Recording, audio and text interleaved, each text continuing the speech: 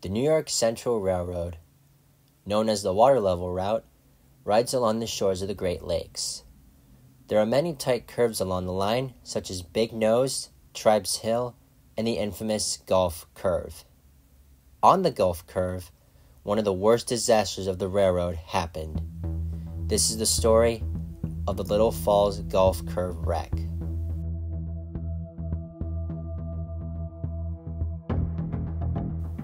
On April 19, 1940, New York Central's train number 19, the westbound Lakeshore Limited, was getting ready to leave New York to head for Chicago. The train was led by 464 J1E Hudson number 5315.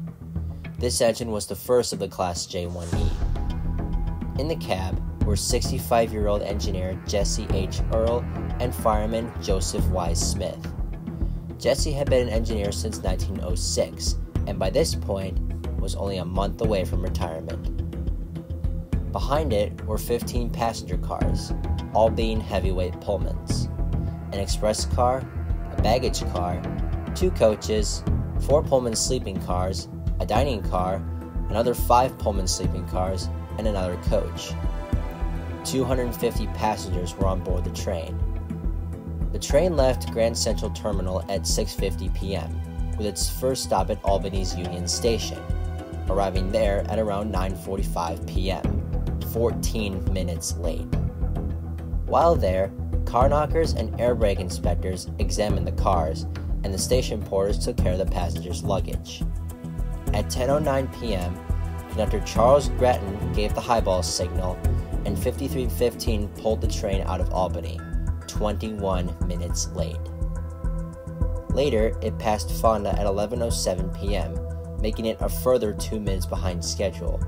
It then passed St. Johnsville at around 11:25 p.m. The train then entered Little Falls, the only incorporated city in Herkimer County, at almost 75 miles an hour. The 7-degree Gulf Curve was in view of the train at milepost 216, with a speed limit of only 45 miles an hour. At this point, there was no going back.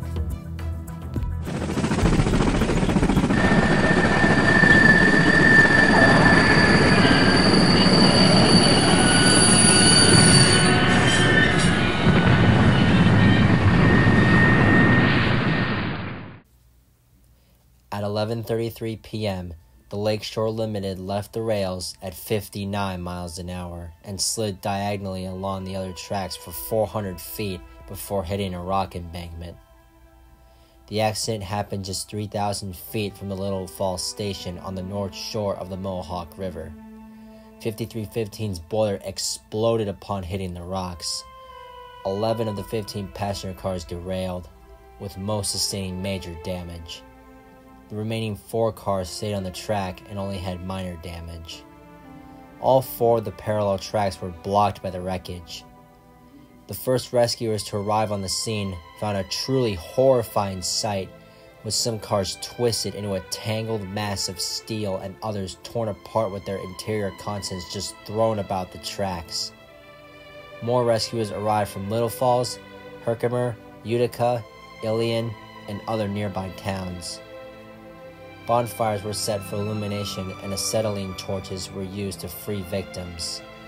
The rain, sleet, and snow that began in the early morning hours of April 20th made the whole operation a lot harder. In all, 31 people died, including engineer Jesse Earl and fireman Joseph Smith. Another 51 were injured. Engineer Earl had somehow survived the initial impact, but shortly after succumbed to his major injuries with his hands still on the throttle. The final victim was pulled from the wreckage on April 21st. An investigation of the derailment was launched by officials of the New York Central, inspectors of the Interstate Commerce Commission, and the New York State Public Service Commission, who determined the cause of the accident to be excessive speed on the curve. Normally, New York Central engineers usually took pride in making up time on late trains, but Jesse Earl was not going to stretch the speed limit on this trip. In addition to Joseph Smith, road foreman of engines Andrew Bayreuther was riding in the cab.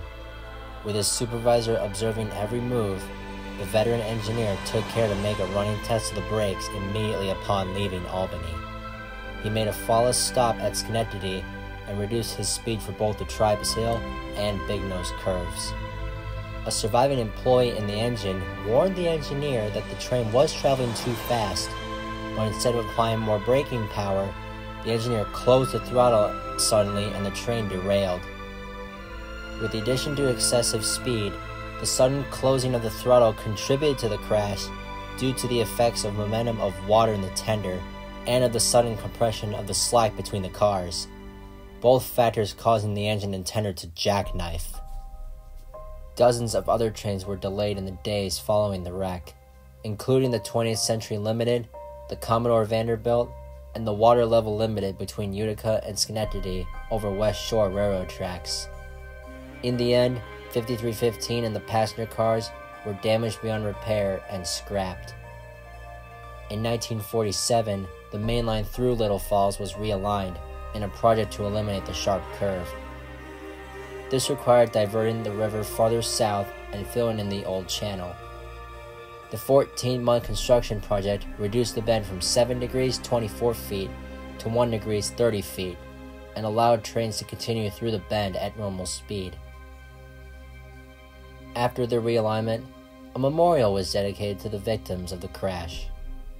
Today, Amtrak continues to run this train along the same route.